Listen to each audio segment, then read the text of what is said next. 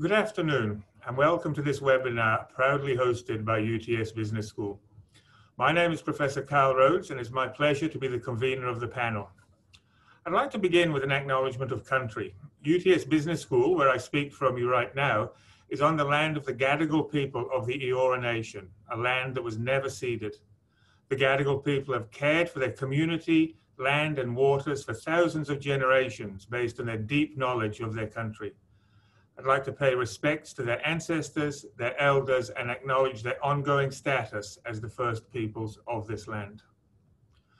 Now, just to begin with a few house rules, today's webinar is being recorded and will be made available as a download soon by email, by various UTS social media channels, including the UTS YouTube channel, and that should all be sometime early next week.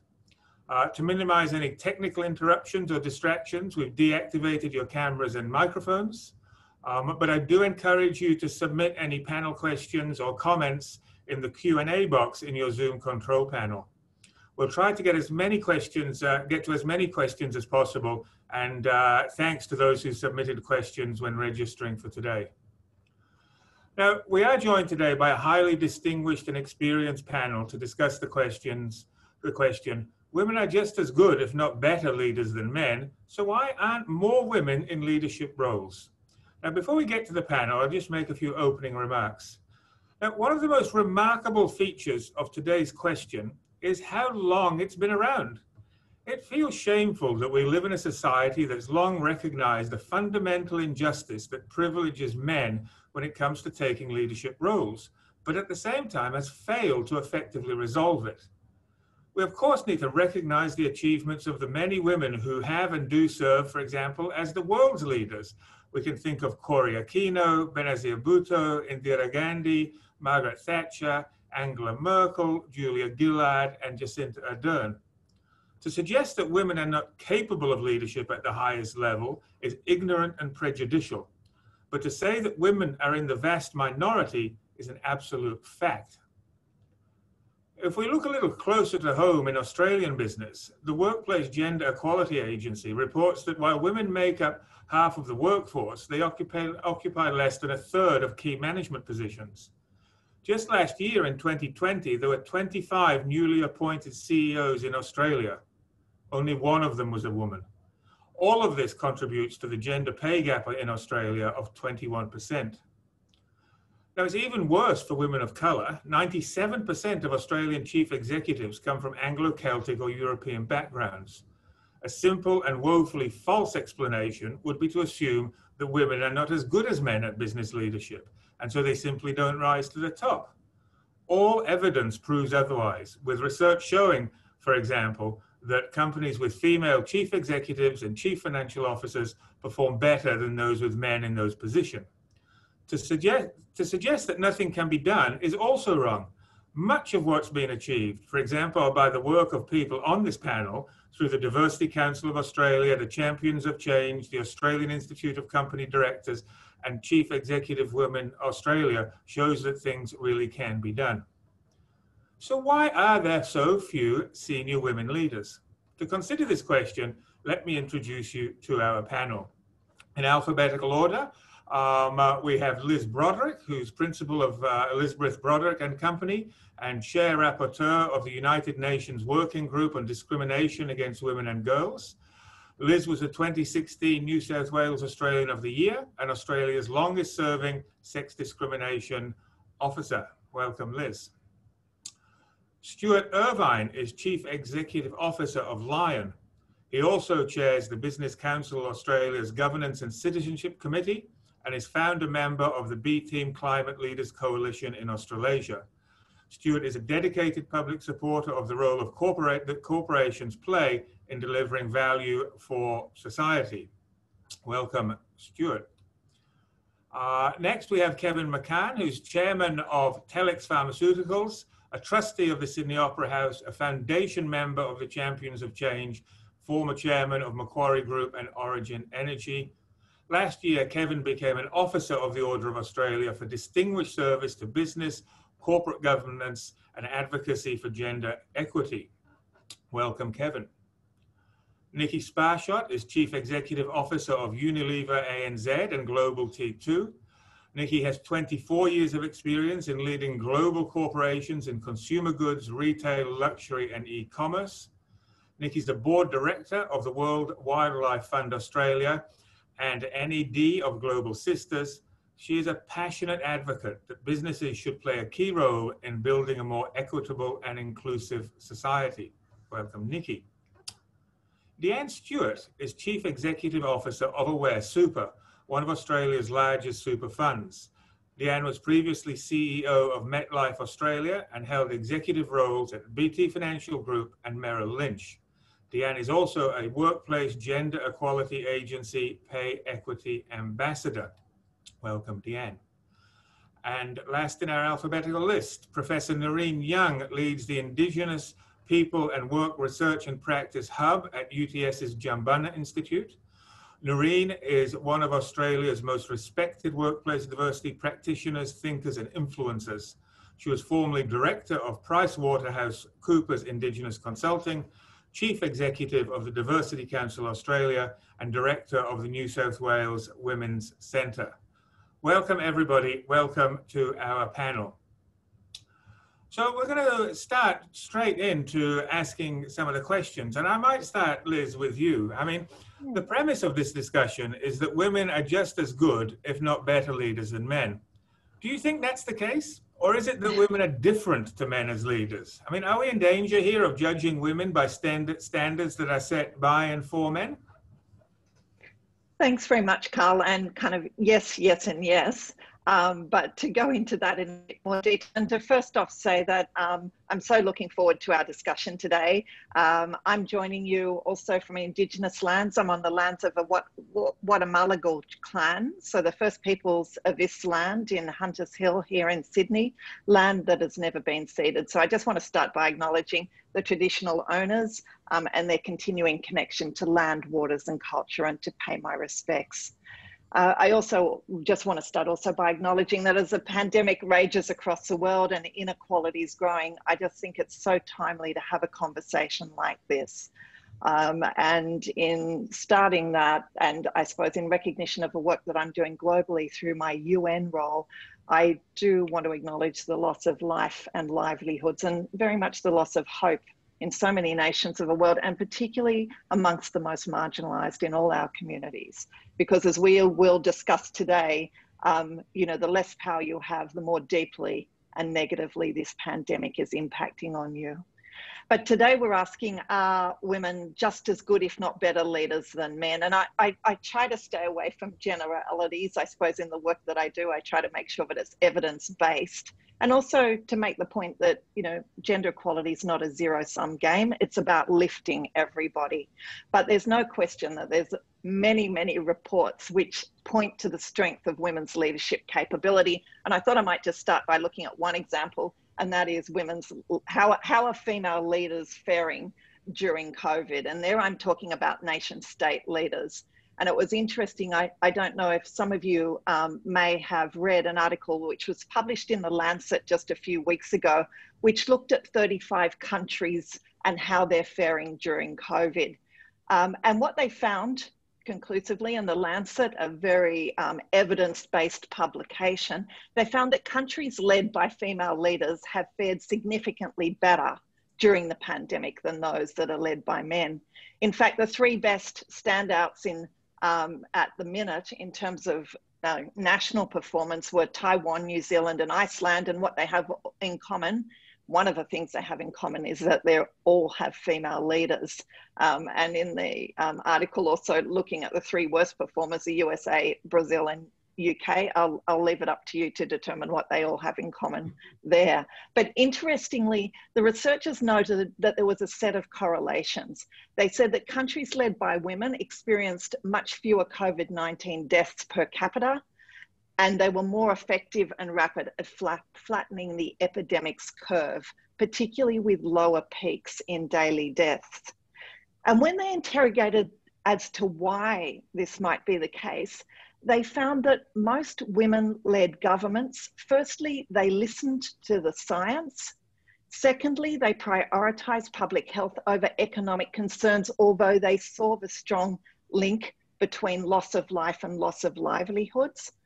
They also determined that female leaders were more successful at eliciting collaboration from their populations, their citizenry.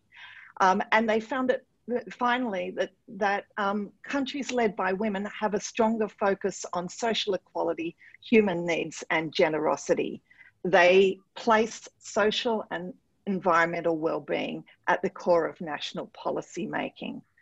Now, I was kind of reflecting on that and saying, well, why would any of us be surprised? Because I wasn't certainly surprised. But I think coming back to our discussion today, it is some of the differences in the way women lead. And I'm also saying that men can lead in this way as well, but it requires both feminine and masculine energy. It requires the ability to be vulnerable, compassionate, listening, the ability to build bridges of understanding in a much more polarized world.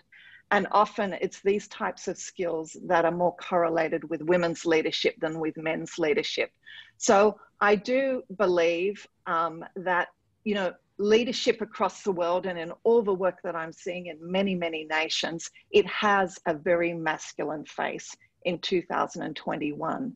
And it's not that style of leadership which is going to enable us to solve some of the most complex and pressing problems facing the world. So just in closing, I just want to add, there is one real bright spot in terms of women's leadership across the world today. It's not nor all negative news. And I think that's about the rise of feminist organizations, and particularly non-government organizations all across the world. Because what we're witnessing at the minute is new and creative forms of civil and civic participation and action, particularly with young women. They're shunning traditional notions of leadership and power, and they're leading in different ways as powerful agents of change. I'm talking there about the new movements that we're seeing across the globe calling for equality, democracy, economic and climate justice.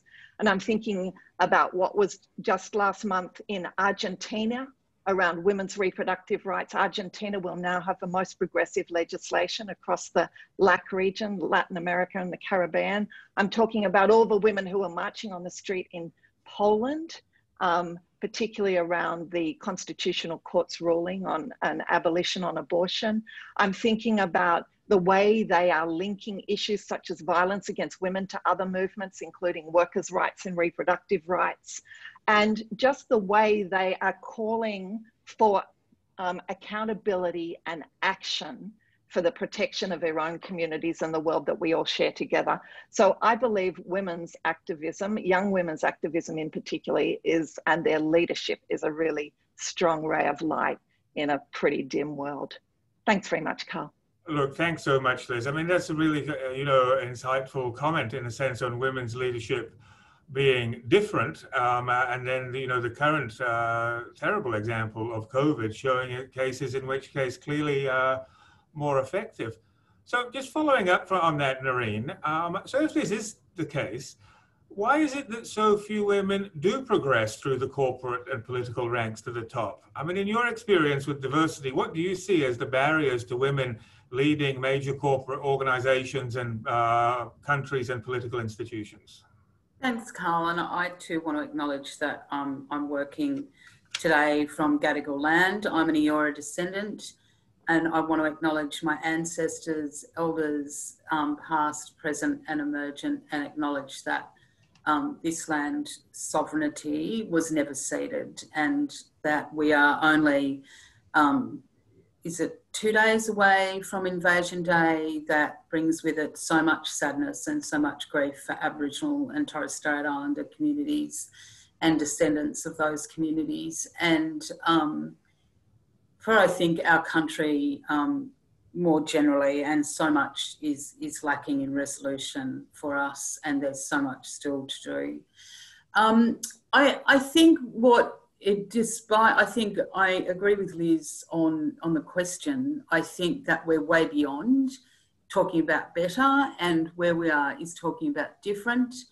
I think it's clear that in this country, a lot of men, and not, here we go, not all men, but a lot of men are simply not prepared to give up the power. And it's the culture of institutions and workplaces that is what's important. Obviously, as a descendant of Aboriginal people, I'm going to take the Black feminist position here and say that in corporate and mainstream feminism, not much has been ceded to women of colour either. And that's really problematic. And I think that given the worldwide movements that Liz is talking about, it's time for Australian feminism to take a good, long, hard look at itself. I don't know if anyone else has seen the recent movie around the beginning of the second wave women's movement in Australia, and Aboriginal women have been fighting around their place in Australian feminism for a long time. And I think we're seeing women of colour more generally be more assertive. And so I think it's a combination of things around women of colour in particular, that there has to be consideration and thought given among corporate and mainstream feminists to the position of women of colour and women from coloured background in this country. We're not other, we are in fact the mainstream, and that movement has to occur, and those men in power have to give up some of that power, and also thinking about the culture of workplaces and institutions more generally. As you know, Jumbunna released a report on the workplace experiences of Aboriginal and Torres Strait Islander people last year called Gariella.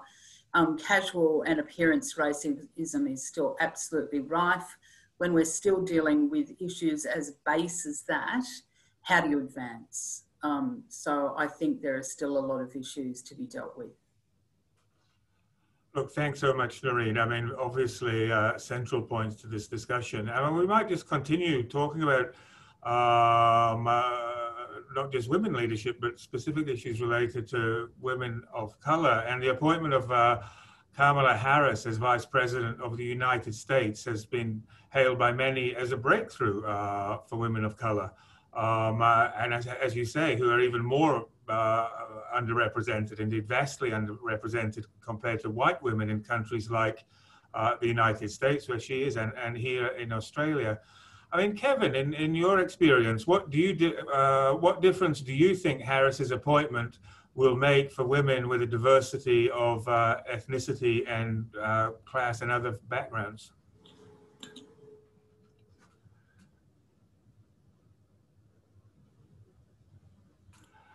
I think you're muted, Kevin.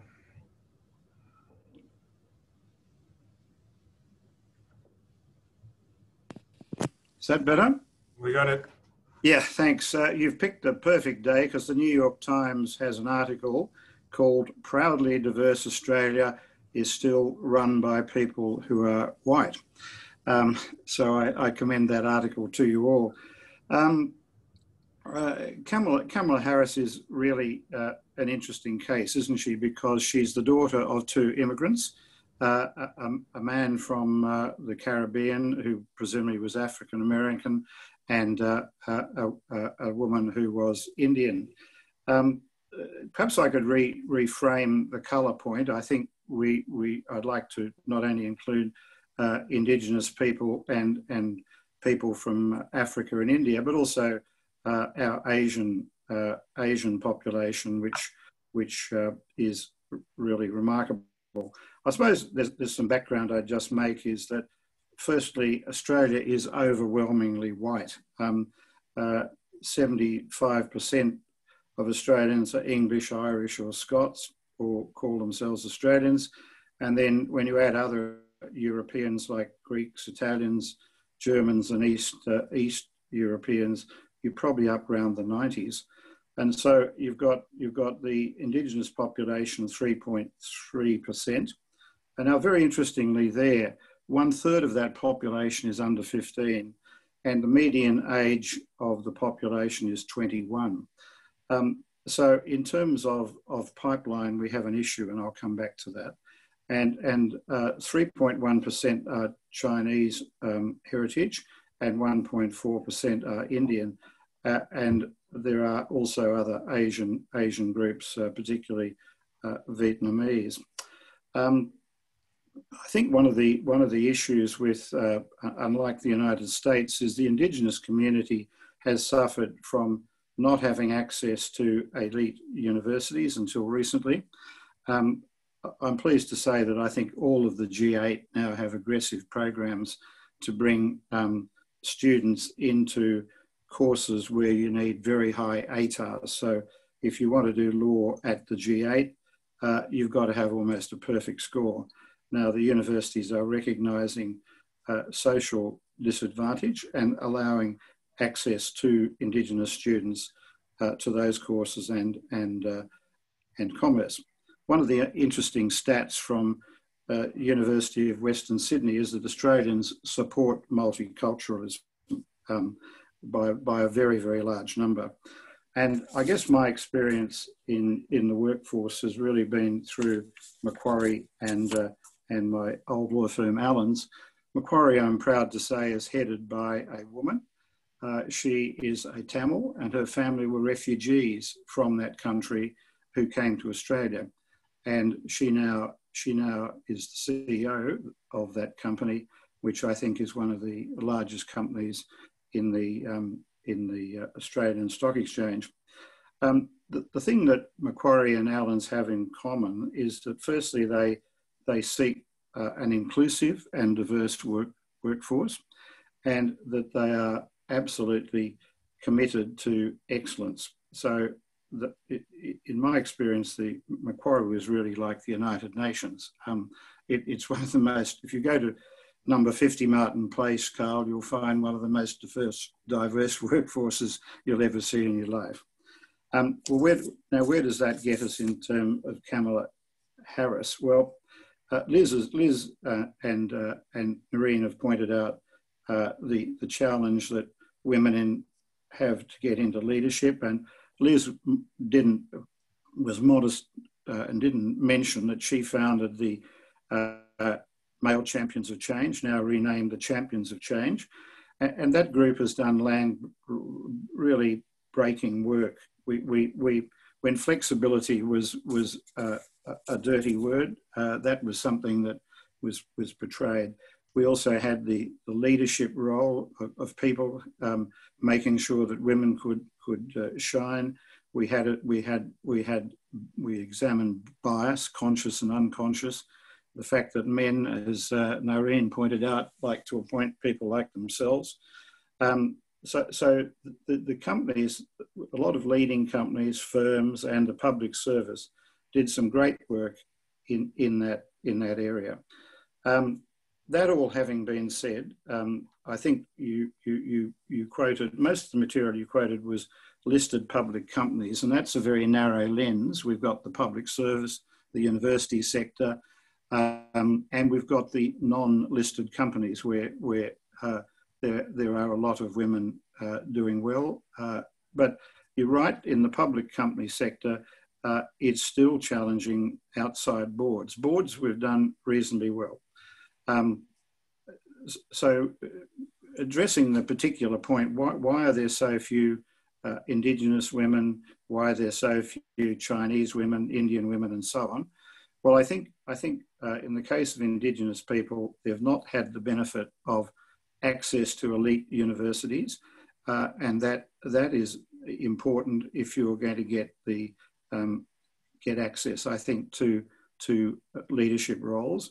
I think that is being overcome, so I'm optimistic that will improve. Certainly Macquarie and Allens have Indigenous programs where Indigenous students are welcomed. The other area is that's a puzzle to me is really the Chinese women.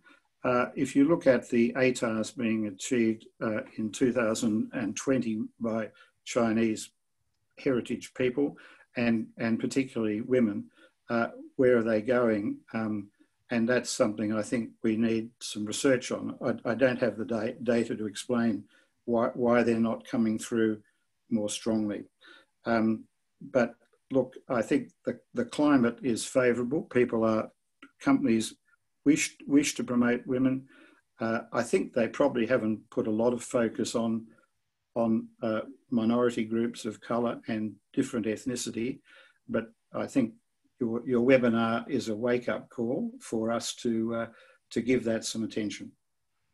Look, thanks so much, Kevin, and some optimism and hope built in with some realism in those comments, which is very welcome. Now, of course, I mean, these issues we've been talking about, you know, aren't just about power, privilege, and position. They're also about more tangible material things like income and wealth, as reflected, for example, in the stubborn gender pay gap, both here and elsewhere. Something that, if we look at, Liz kind of alluded to this earlier, if we look at the recent report by Oxfam, the billionaires of the world are coming out of COVID pretty well off, where everyone else inequality is widening. So I'll turn to Deanne in saying that, you know, it's still the case that on average women earn significantly less than men, as well as have much less superannuation. Deanne, what do you see here as the main issues, and how can financial inequality be addressed as part of this overall discussion we're having today? Thanks, Carl. And certainly, yeah, the financial impact is pretty significant. So maybe if I start with a couple of the facts, just to sort of lay the groundwork, and then speak to a couple of the things that I think is really going on, which I think speaks to part of the answer, although I'd say there's no silver bullet to this. So the facts are, certainly here in Australia, there is a pay equity gap between men and women of around 14%. That means we're doing the same job at the same level and earning 14% less. So think about that over the course of a lifetime or a working career, together with the fact that women tend to have lower workforce participation and work more part-time. What that ends up meaning as you head into retirement is a retirement gap of around 40 to 45% between men and women. So it ends up having a hugely consequential impact on, quite frankly, the dignity and how people can experience their retirement. So that really is a really significant concern, and probably even more exacerbated through COVID as well. I would want to acknowledge that as well. Part of the reasons why, I mean, part of, and I'm sure we'll get more into it, but part of the reasons why you've got this huge gap by the time people get to retirement is the fact that men and women are still today paid differently for doing the same job. So it certainly starts there. But also, if you look at a number of the roles women work in, they're often in carer roles that society deems to pay less income for, right? So that is certainly part of it. And also part of it is the part-time, taking time out to raise kids, taking time out to look after loved ones, that is still borne primarily by the woman. So that certainly has significant impact on the ability to really build strong livelihood, but also for retirement. In terms of the specifics from a superannuation side, I would say, in some of the things that we see and really advocate for, and if any of you listening today have the ability to have impact on this in your own organisation, firstly, where we see a real gap begin to emerge in people's superannuation balances is it does tend to be around the child rearing age. And so organisations paying superannuation guarantee through paternity leave is a really critical way of balancing things out. So that is a really key one. When we do seminars, we also encourage women to talk about superannuation equality in terms of trying to make sure that between, if you do have a partner, that equal amounts are going into the superannuation. So that's another thing to think about. And then another element where we see another huge gap arise, both in the livelihood, but also what it means for retirement, is often where a marriage may fall apart, for example. And unfortunately, there are still legal loopholes that do not have a complete look through into superannuation assets. And so this is another thing that we've advocated for, is really closing that legal loophole that there is complete look through into superannuation, because often what that means is that women in a divorce settlement will lose out significantly on the retirement or the superannuation savings. So there's some of the things that we certainly think need to be done. But beyond that, I guess I go back to where I began, which is it does start with how women are paid and the pay equity side. And from that perspective, I think complete transparency, so companies, whether they be public or private, should actually really publish this data as to is there any pay gap, and do that at different levels.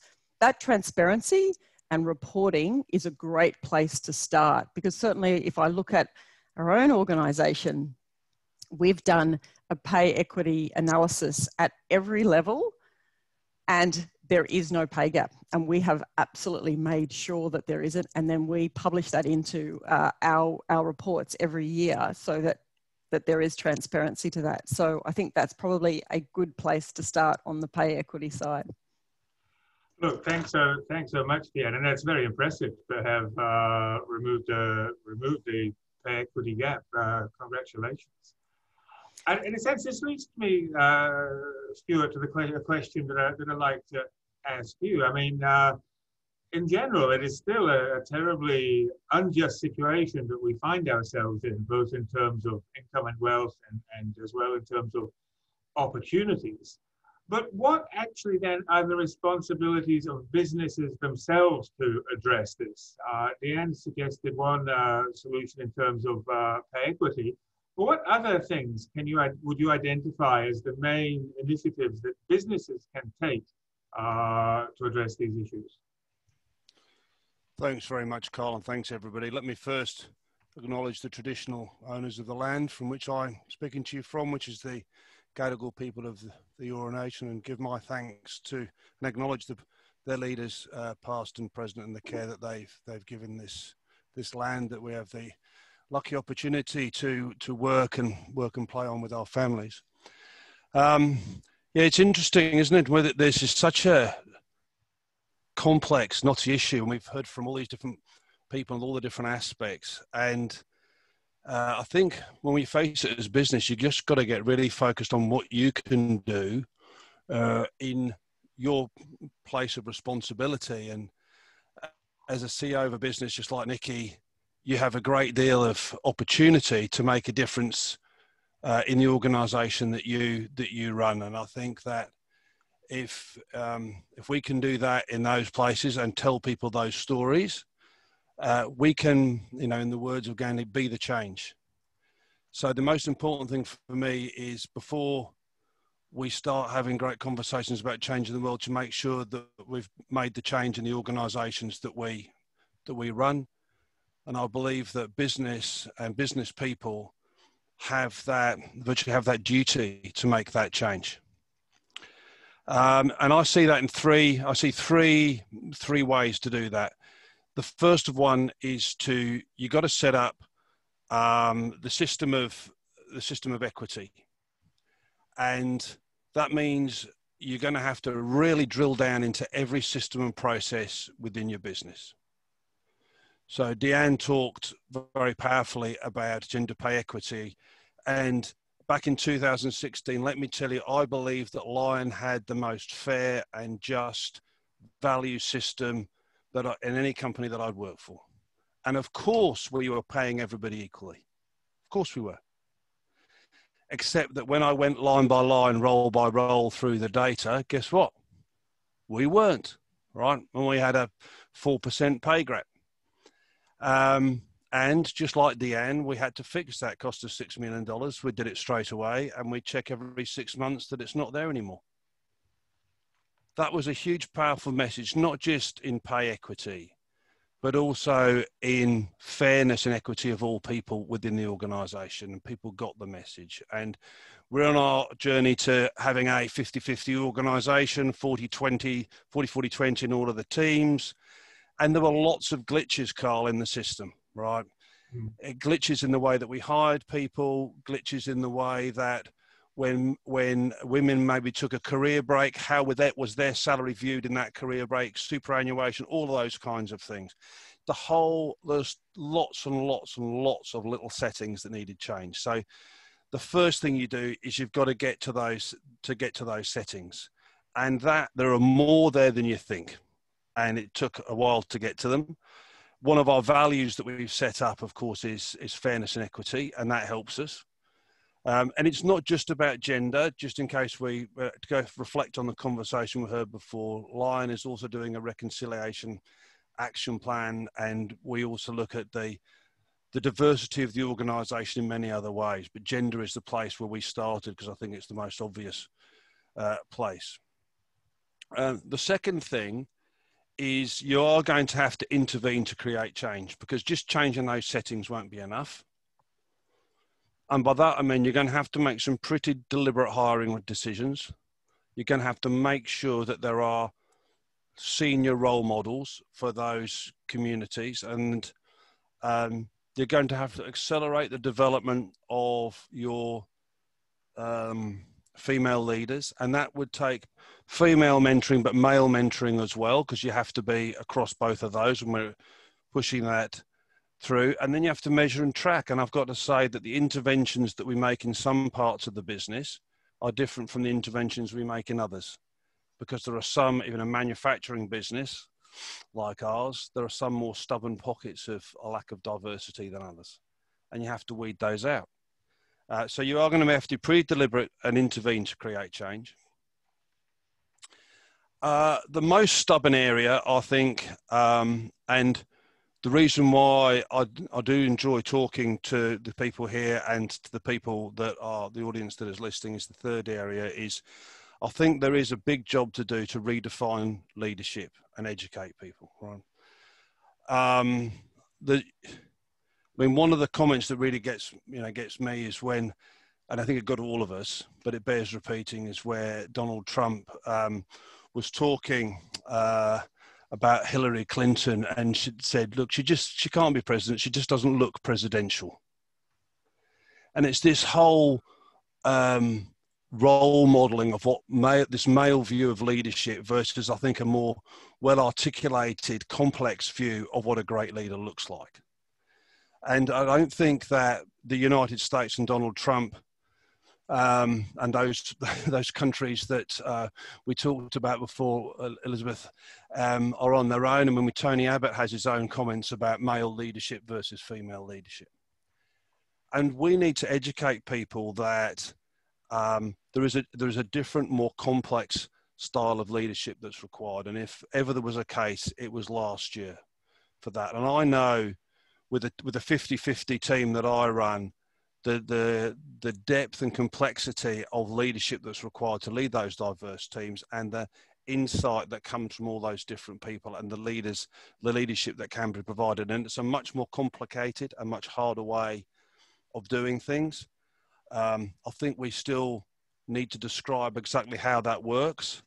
I know I've had to change the way I lead. I'm still a long way off what I would like to be, but I think there is a big re-education in what great leadership looks like, and for that we need different role models and a different discussion on the education of leadership, and that's part of the journey we're also on. But I thank you very much for the opportunity to speak about that. But I'm a fundamental believer in making the change in the businesses that you run, so that there's good case studies for the rest of everyone to learn from. Thank you.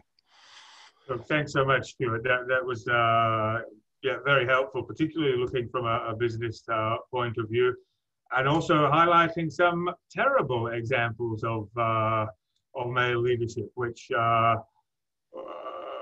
and the destructiveness of them is patently obvious. Nikki, I'm going to turn to you now.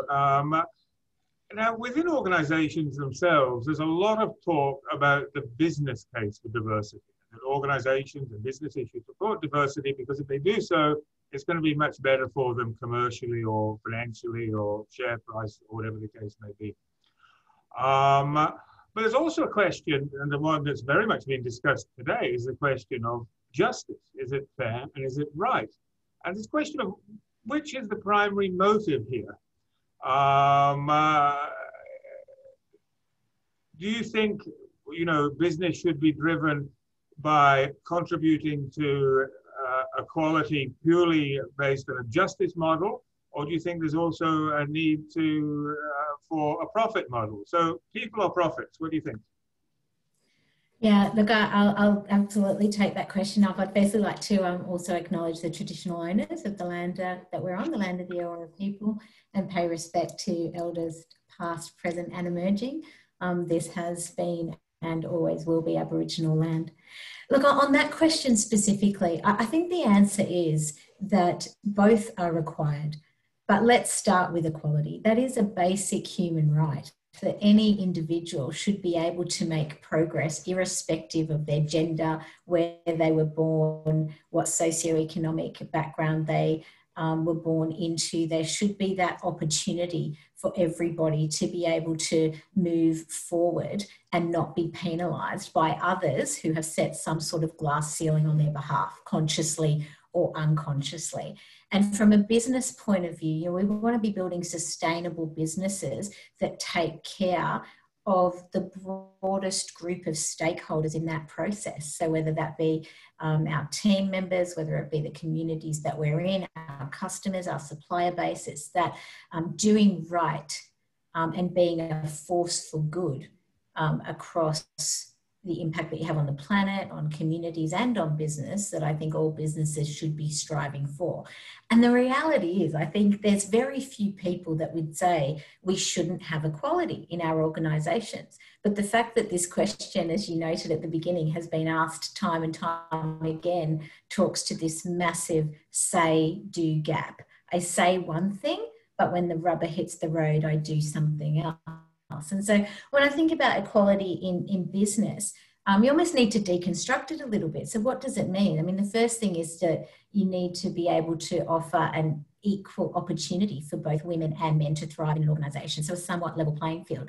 And we have to acknowledge then that there are some structural barriers that make that difficult. It could be access to childcare, for example, for a woman coming back into the workforce, but then more so these cultural barriers, these sort of conscious, at times unconscious biases that stop that from happening. Equal pay, we've talked about at length, that still isn't where it needs to be consistently in this market and certainly not around the world. But then it's also about equal treatment. So let's say you've got a job, you've been given equal pay, it's that equal treatment when you're in an organisation. And sometimes that can change. I'll give you an example. I had a situation where I had a very senior leader say to me at one point in my career, Nikki, you're at a tipping point.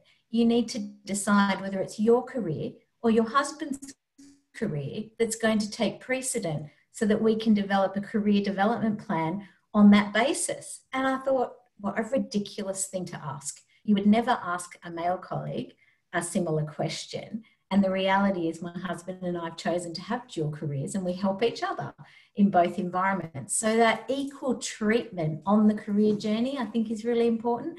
And then the last one is equal access to training, to promotion opportunities, to networks.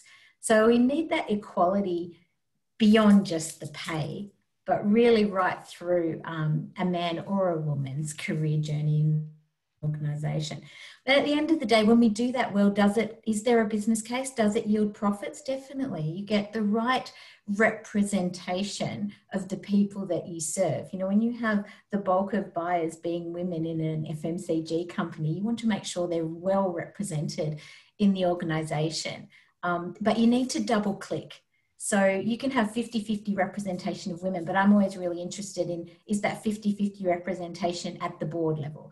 Is it at the senior management level? Is it in the factories? Is it in functions beyond HR and marketing and sitting in finance and supply chain and some of the more STEM-based disciplines in an organisation? So that double clicking becomes super important. And that's where I think quotas are interesting, and they're important in that you measure what you treasure, but let's measure the right things. So we get not just absolute understanding of equality, but we get quality of equality in an organisation and really sort of understand that more.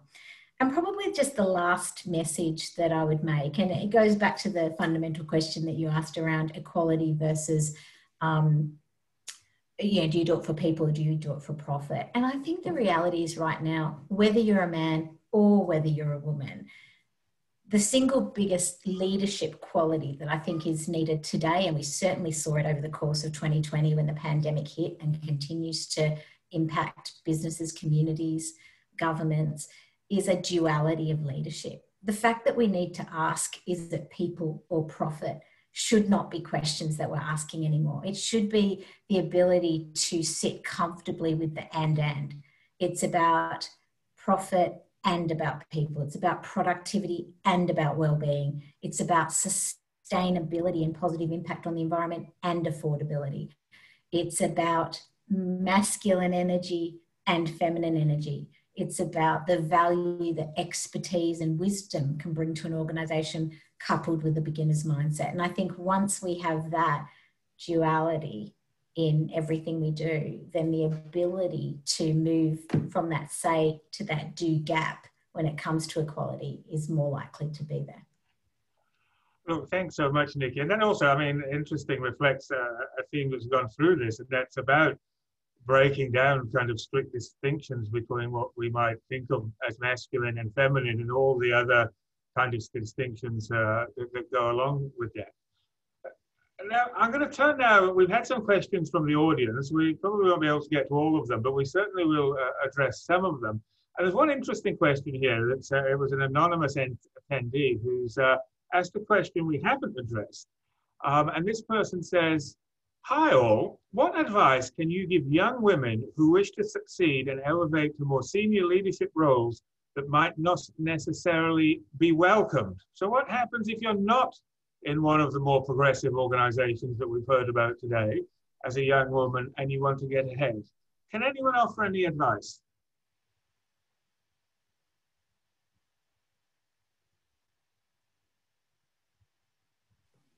I'd say leave. There's plenty of places where you can work, where you will be appreciated. You don't have to work at one of those places.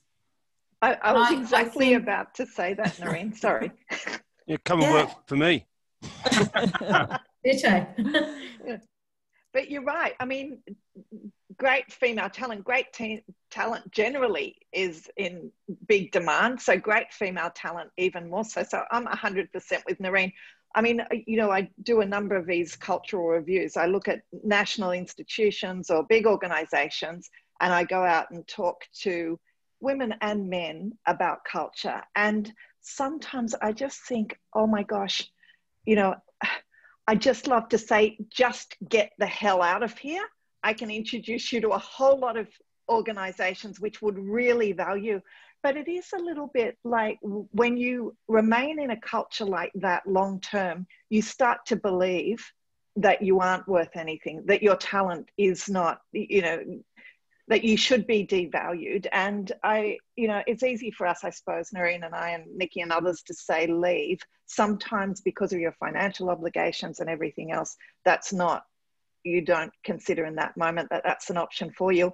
At that point in time, I would reach out to other women, would be one of my suggestions, because women's solidarity and sharing of experiences is always useful, particularly in other organisations. But I even think, Liz, I even think if you consider yourself not highly skilled or that your skills aren't valuable, there are always other places to work. And the particular market at the moment is one where diversity is valued, even you know, in the most low paid of jobs at some places, and you can look around and you can think about it. And Liz, don't ignore that there's a bunch of men who would also like to help women in those circumstances.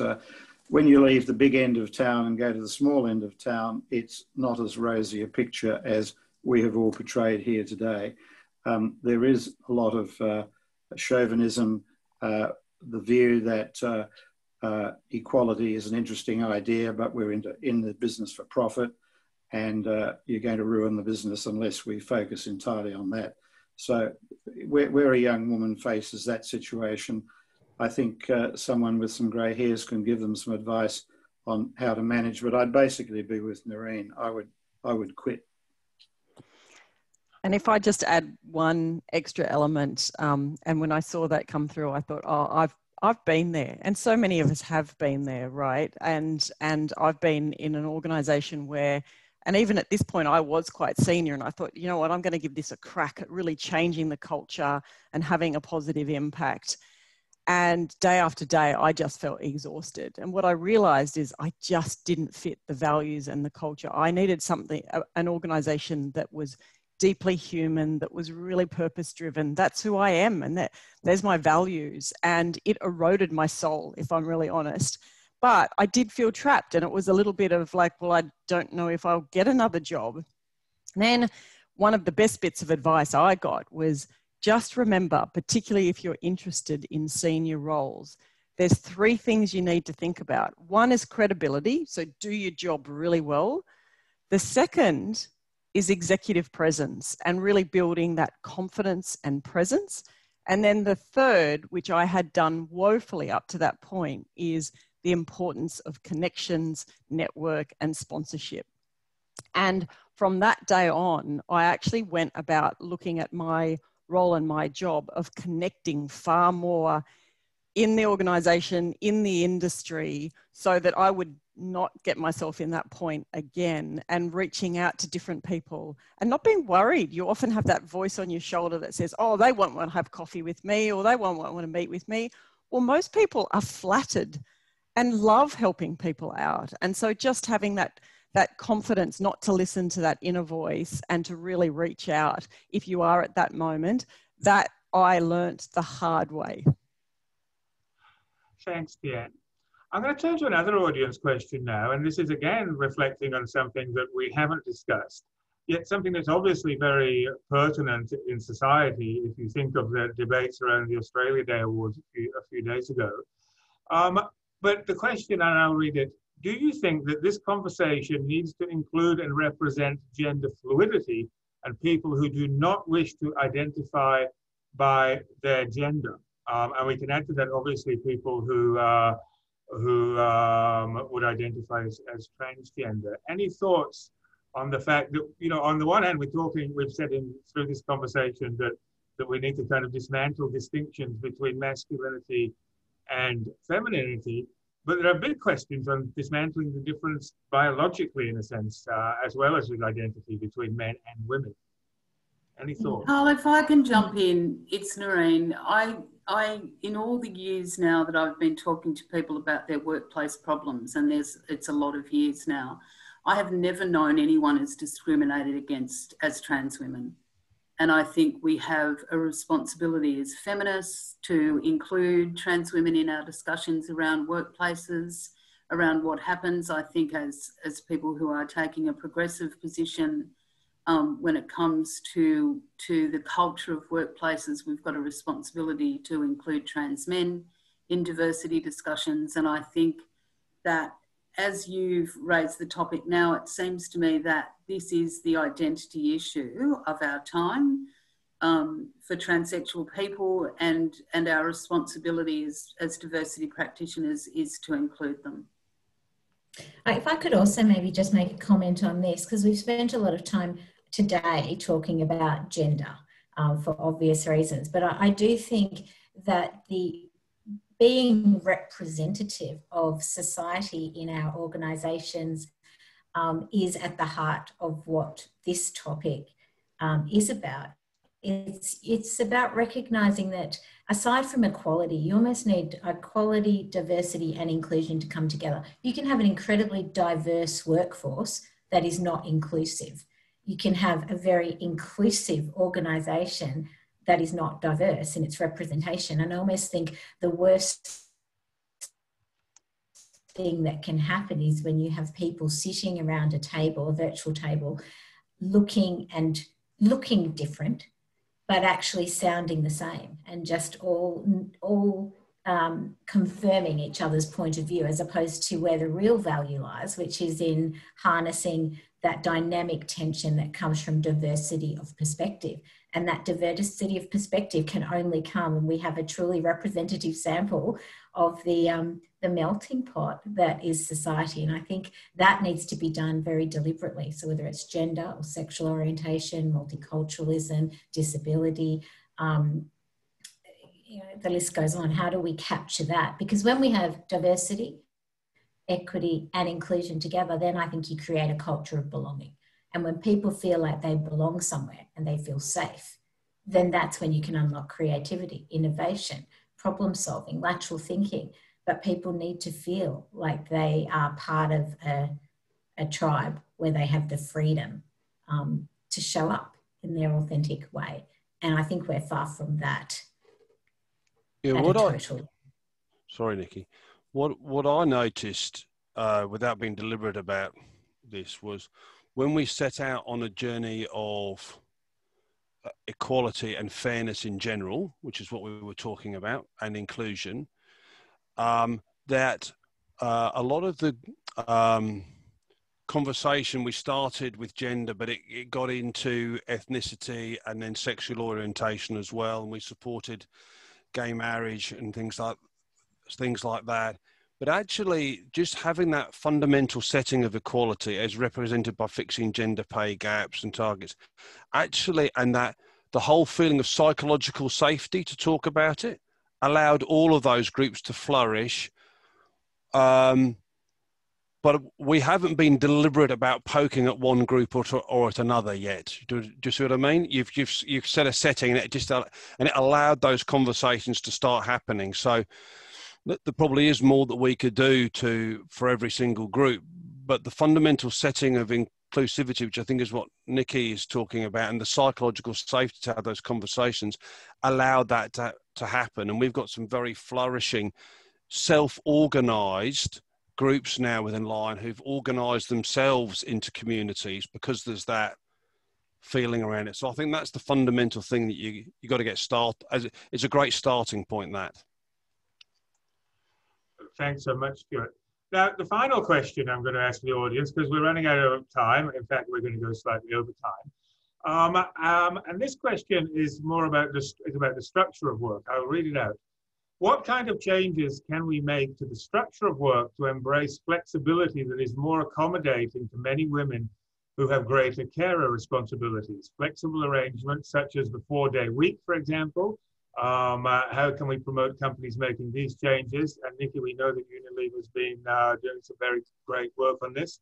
And I might add here, obviously, the experience of COVID gave the country the experience of universal paid childcare. Which made a significant difference to many people. But so more generally then, what can be done about the structure of work to make it accommodating to these different needs? Could I jump in there, Carl, to say that I think the big issue we're facing at the moment is childcare and early childhood education. It's completely unsatisfactory. The education side for 4 and 5-year-olds should be universal and free. And the childcare arrangements at the moment are very rigid. They don't suit women in leadership. Women in leadership are going to need nannies, and they are not tax deductible, which seems to me completely unfair. Can I just add also, Carl? I mean, it's such a great question because it's almost like God handed us work. Here you are, this is work. Don't mess with it. Well, work is not something handed down from on high. Work is a human construct. We created it. We need to shift it. And that's what I'm loving about one of the positive things that's coming out of COVID is leaders are adopting and organizations are adopting a much more experimental mindset. They're throwing out some of the old assumptions they had about work. Firstly, they're starting to understand that work is not where we go, it's what we do. It has infinite number of modalities, but at its core is what we do, which is why purpose-driven organizations, I think, are doing better during this pandemic than others. But if you were to shift work, and we are seeing some great shifts, and I know Nikki's doing amazing things there at Unilever, But it's not just about shifting work. We have to shift all the systems that underpin work. Kevin just pointed to childcare. I couldn't agree more. I mean, if you're a police officer or you're someone who works out of hours, how are you going to access the existing childcare system in this nation? You're just not. It's set up for people who are working 5 days a week, 9 to 5. So that needs to shift. The transport system needs to shift. In the past, you had to buy a weekly transport, ticket or whatever. So if you only work 2 days a week, you're still compelled to pay 5 days. I mean, it's those basic systems that also need to shift with the way that work's shifting. So I think at the heart of what we do has to be flexibility, although I would say from, particularly working with the global union movement, we have to ensure that those who are, that every worker is entitled to decent work with proper terms and conditions as well. So that would be my few comments about what needs to shift. But I'll hand to Nikki. Well, I mean, just to pick up on your point, Liz, as well, it is in our hands, right? There was a time when there was a 6-day working week, then it, probably 7 days, 6 day, 5 day.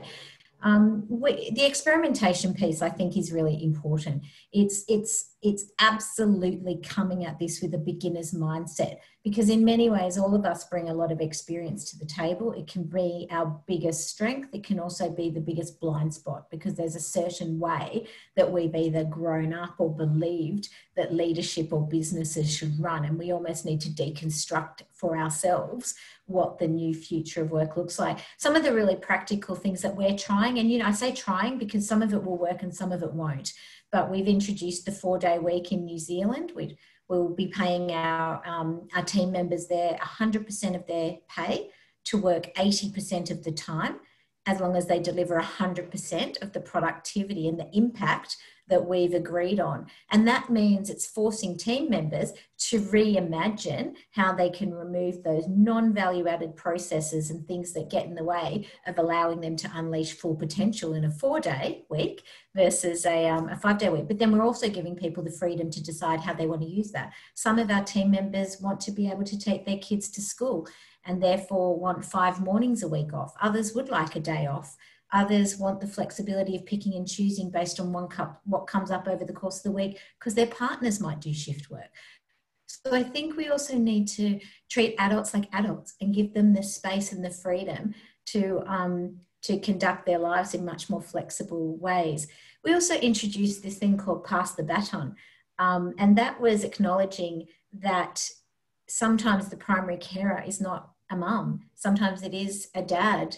Sometimes it is somebody else. So giving 16 weeks of paid carers leave when a baby is born to give the flexibility for a dad to spend that time with his newborn. But at the same time, it gives his partner, the mum, the opportunity to come back to work earlier if that's also what she wants to do. So, and then we're also looking at things like really just deconstructing roles. At the moment, we create roles in our business based on a 5-day-a-week logic, but actually they might be better off served if we had 2 jobs, one that's 3 days a week based on certain deliverables and one that's 2 days a week based on certain deliverables. And when we do that well, we open ourselves up to a talent pool of amazing people that otherwise would not be able to participate in our organisation if we were very rigid about the employment contract that we have. So I think a healthy dose of creativity is needed, and a bucket load of courage, because sometimes we don't know what we don't know, and sometimes it won't work. But there'll always be great lessons learned that we can take forward into the next experiment. Look, thanks so much, Nikki. I'm going to bring the discussion to a close now, but really thank you for all of you panelists for taking the time out of your very busy schedules to join us today and to contribute to this important discussion. I know I've certainly learned a lot, and I certainly hope as well this has been of value to the people who've tuned in. To the audience, thank you very much too, and on behalf of UTS Business School for joining us today. As we've said before, this webinar will be available recorded version subsequent, so we hope to get more coverage through that as well. But I think as a very closing comment, I'm actually going to steal some of Liz's words, because I think it's the appropriate way to think of this. We created it, we need to shift it.